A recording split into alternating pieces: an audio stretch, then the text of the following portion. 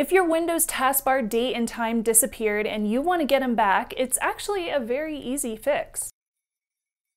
Hey s'mores, I'm Shannon Morse. Welcome to Morse Code. I do tech reviews and tutorials, and if you're looking for in-depth tech and gadget content, you have come to the right place. If you are new here, subscribe to become a part of this awesome community and check out my Patreon and Buy Me a Coffee links down below to see how you can support this channel. This is a very quick tip for Windows 10 users to get your calendar back in your taskbar.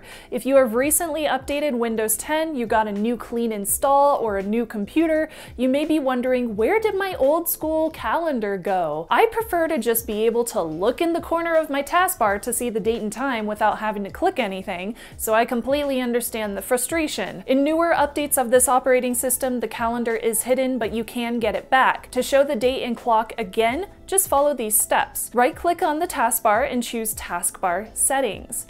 Make sure that Use Small Taskbar Buttons is turned off. Scroll down and click on Turn System Icons on or off. Make sure the clock icon in this menu is turned on, and then you close the Settings app. Additionally, you can right-click on your taskbar and make sure that Lock the Taskbar is unticked. Click and drag the top of the taskbar upwards until the date appears, and then lock the taskbar again by right-clicking on it. That was really easy, huh? I know, right? Yeah, comment below if this helped. Thank you again to my s'mores for subscribing and watching. I am Shannon Morse, and I will see y'all very soon.